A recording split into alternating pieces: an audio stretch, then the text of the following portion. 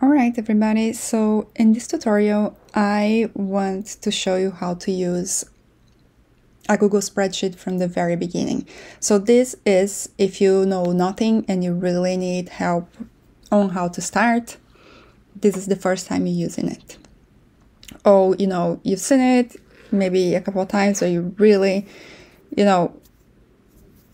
you missing the basics and you don't know how to ask. This tutorial is here for you. Okay, so the first thing is how to access a Google spreadsheet. So if you go to your Gmail, the easiest way for you to do it is from your Gmail account. So you open your Gmail and there's going to be these dots here, which are the Google apps. You click on it and this is going to take you to Google Sheets. So you can get to it from here. And if you want to start a new sheet, you click on blank spreadsheet, and that's how you start a new sheet. So the first thing you want to do, you want to name it. So this here at the top is how you name your spreadsheet. So you just double click on it and you name it my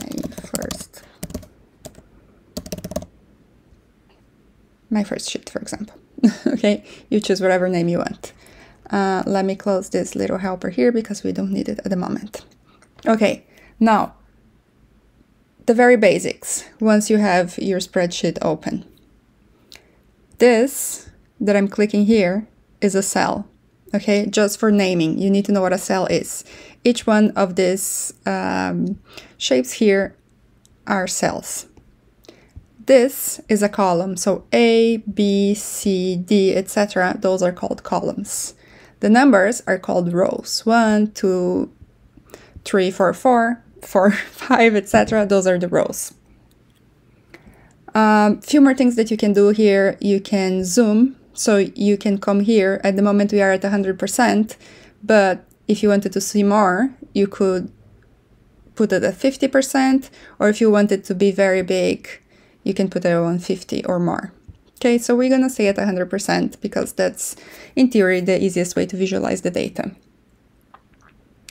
How do you enter data?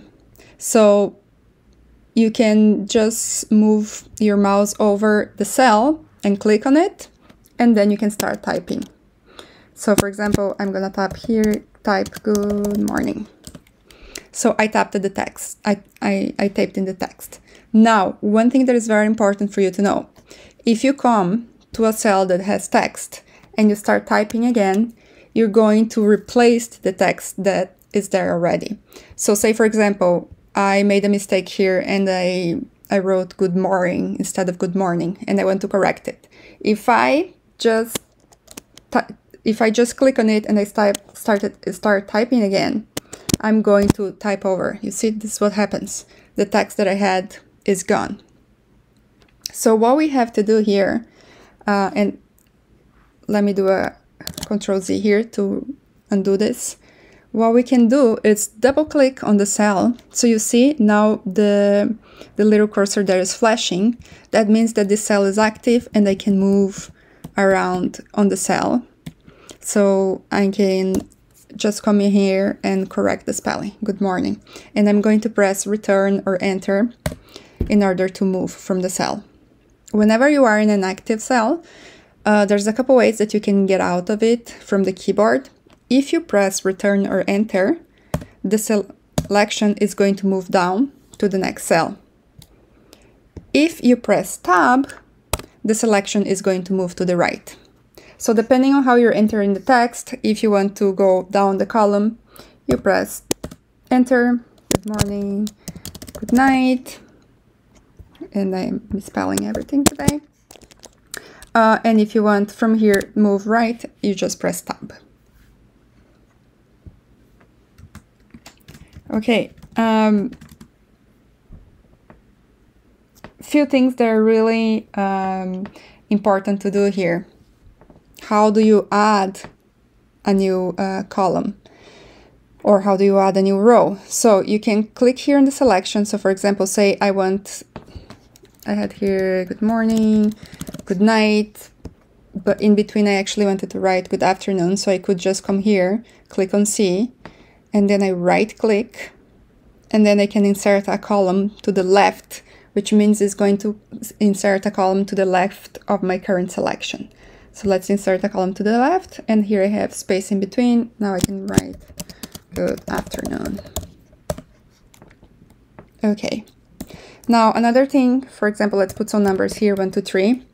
You see that whenever you enter text, text is aligned to the left and numbers are aligned to the right.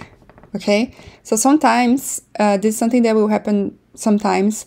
You have numbers entered, but if you notice that they are aligned to the left, and you're trying to make a calculation or something and it's not working, that might be because your spreadsheet is reading the numbers as text. So this is a little bit too advanced for what we are doing right now, but just FYI, the text aligns to the left, the numbers align to the right. Now, of course, if you had, for example, good morning 1, 2, 3, the spreadsheet will consider that as text. So this is still aligned to the left. Another thing that is very important when you're using a Google spreadsheet is the sharing options. So this at the moment is private only to me, but if you click on it, you can add other people or groups in here. They will have to be have access to Google. So normally they're going to be a Gmail address. And at the moment, this access here is restricted to me, but you can change it. So I could, for example, at the moment change it like anyone with the link has access. So that means that whoever gets the link from here, from the top, can open the spreadsheet. At the moment, restricted to me means nobody else is able to access the spreadsheet. Okay. I think there's a few things that are very basic on a spreadsheet that everybody needs to know, and I think the first one is how do you enter a formula or a function. So we always start with equals, the equal sign. So we're gonna do equals, and if you wanna do a function, you need to know the name of the function, right? So for example, here I want to do a sum, you would do equals. And you start typing and you will suggest all of the functions that start with S. I just want to do a sum. And always the way the nomenclature used is you do equals, the name of the function, and then you're going to open parentheses. Now what I really like about Google Spreadsheets is that it's going to tell you how to write that function. Okay, so here it's telling you you need sum and you need to do value 1, comma, value 2, and so on. And if you open it up here with the arrow, it will tell you what this function does. So it's really, really helpful if you have a little experience to what you're doing. So here I could do a sum and say 12 and then comma 24, comma 48. And then if I close this and I press, it's already telling you what the result is going to be here.